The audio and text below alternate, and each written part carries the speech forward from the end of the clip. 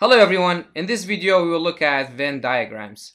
Venn diagrams were created by John Venn in the 1800s. He's an English mathematician and logician. Venn diagrams are extremely popular in logic and mathematics because they show relations between different sets or different objects. Let me give you an example.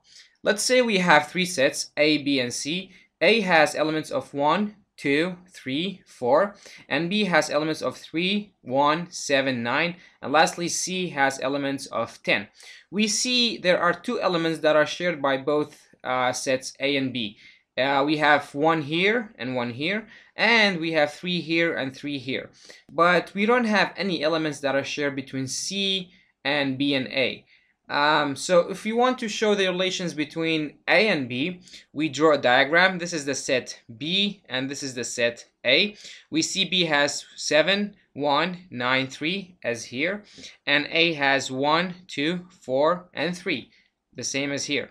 But we see that these two sets are sharing a common ground, or they share elements. This is the area where both A and B have common elements, and they have 1 and 3 as common. But we see, since there is no relation between C and B and A, or because they don't share any shared elements, so we just leave it out. So as you can see, Venn diagrams are extremely helpful to show relations between different sets or different objects.